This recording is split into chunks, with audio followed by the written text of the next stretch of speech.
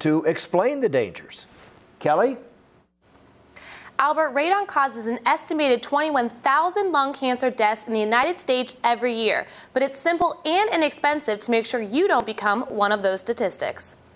Radon is actually the first leading cause of lung cancer in non-smokers and the second leading cause of lung cancer in anybody, even including smokers. Similar to carbon monoxide, radon is impossible to detect without testing. A very key element is radon is odorless, colorless, and tasteless.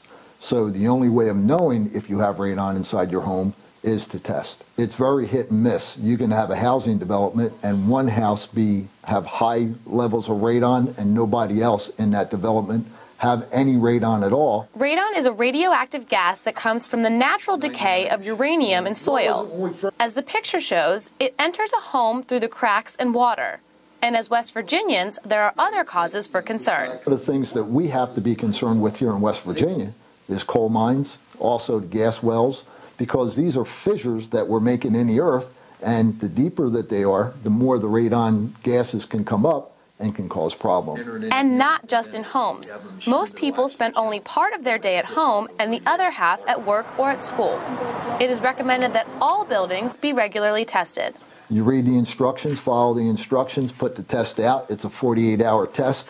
There's actually charcoal inside of here that'll absorb the radon, and then you seal it back up.